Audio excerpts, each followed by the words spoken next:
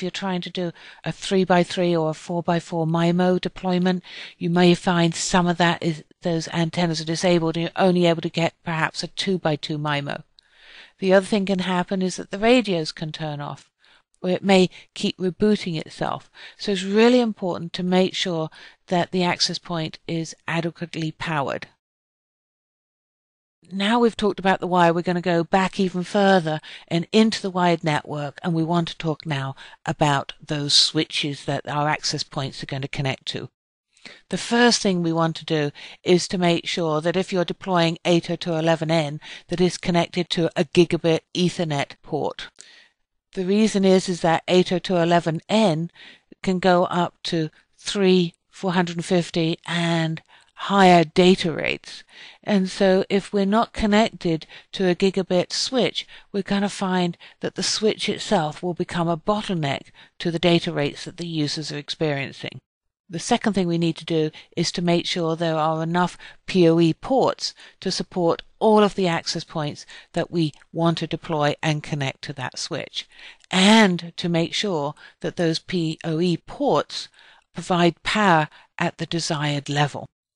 You'll find many times when you go out and do a new 802.11 deployment or an upgrade from a legacy to an 802.11 deployment that the switches need to be replaced. And so it's a very common occurrence, very common thing that's overlooked. So please always look to see if your switches can effectively support the data rates and the power levels of your new 802.11n network. And of course, if you have to buy new switches to support the Wi-Fi network, make sure that there is enough rack spaces to actually install the switches.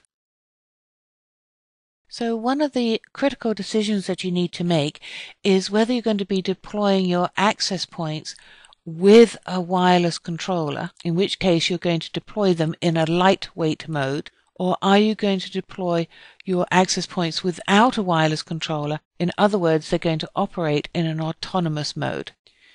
Now, autonomous mode works well for small businesses, home offices where you don't have many access points, and there's not a requirement to reconfigure and change the network very often.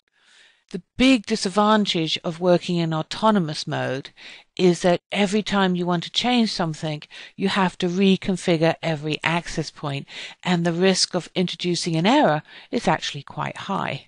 The advantage of using a wireless controller is that you can centrally provision and manage your access points.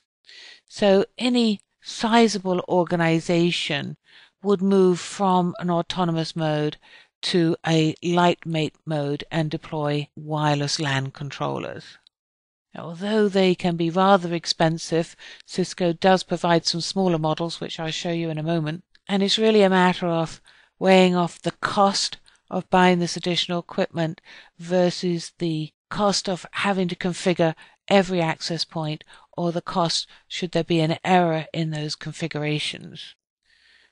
Personally, I think that whenever you get above 5 or 10 access points, you want to start thinking about wireless LAN controllers.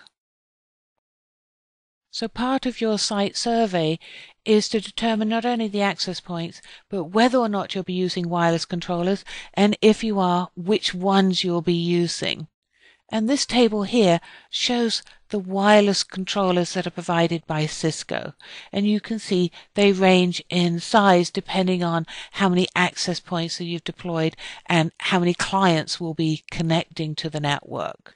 They range from the 2500 model, which is for smaller enterprises. Now, even though it's a small standalone box, it still supports the Cisco Clean Air technology to help you manage your RF and detect interfering sources that can affect the performance of your wireless LAN. And then you can scale all the way up to the 7500, and that's a solution you'd use if you had lots of distributed branch offices, but you wanted to centrally manage it. So it's more of a data center solution. You can also see over on the right here that it has different installation options, including rack-mounted. Now, when you're ordering wireless controllers from Cisco, you also have to check on the AP licenses. So Cisco wireless controllers normally come with some base AP licenses, and then you can add additional licenses as you need them.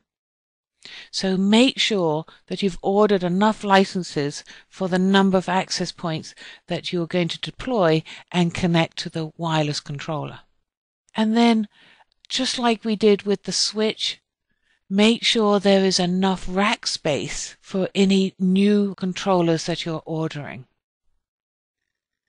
So now you've determined what access points you want, what switching and wireless controllers you want in the infrastructure. The last piece you need to consider is the wireless appliances. Now, the term appliance gets its name from the consumer industry, where, for instance, you have appliances which are deployed in the kitchen, and they simply plug in, you turn them on, and they work.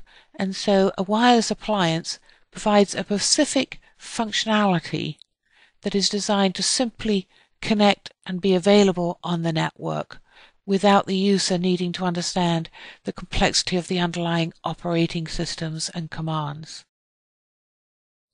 The Cisco Wireless Location Appliance actually includes several tools which help you plan out your wireless LAN. A couple of these tools are used pre-deployment and a couple of the tools are used post-deployment. The two that are used pre-deployment are the Planning Mode tool and the Location Readiness Assessment tool. And the two that are used post-deployment are the Calibration tool and the Location Inspection tool. The Planning Mode tool is a way of estimating how many access points you need and where those access points should be placed in order to have sufficient access points to support the location service. And remember, every location should be able to see at least 3 access points in order to do accurate prediction of a device's location. The Location Readiness Assessment tool is one that you use when you have an existing wireless LAN deployment and you want to see if that deployment is good enough to support location services. So using this tool can help you work out where you would have holes, where you might need to have additional access points. The calibration tool is then used after you've deployed, and what it does is it allows you to take RSSI measurements in different locations, and it captures that information into the tool in order to fine-tune the location accuracy of the device. And lastly, the location inspection tool, again post-deployment, and it provides you a visual representation that helps you see the quality of your location tracking. And you can use this hand in hand with the calibration tool to literally improve the accuracy of your location system. And the more that you calibrate, the more that you inspect the quality of your measurements, then the better and the more accurate your location service is going to be. And lastly, make sure that you have the right licensing in place. And in order to display the information on locations within the Cisco wireless control system, you need to make sure that the Cisco wireless control system license is licensed with location services. Otherwise, no information will be exchanged between the Cisco wireless location appliance and the Cisco wireless control system. Now, the Cisco Mobility Service Engine supports a suite of different applications, or as Cisco call them, programs. One of the programs is the context-aware software, and the other program is the Adaptive Wireless Intrusion Prevention System software, WIPS as we refer to it. Now, the context-aware software enables you to capture contextual information, things like what is the location, what is the temperature, what is the application being used. So the adaptive WIPS software is all about detecting potential threats to the network and alerting the administrator to these threats, classifying the different types of threats, and maybe even executing policies and taking actions to resolve some of these threats. And that software is actually integrated with the clean air technology, because the clean air technology, remember, that's the one that's actually sniffing the RF and detecting interference sources, etc. So these tools work together.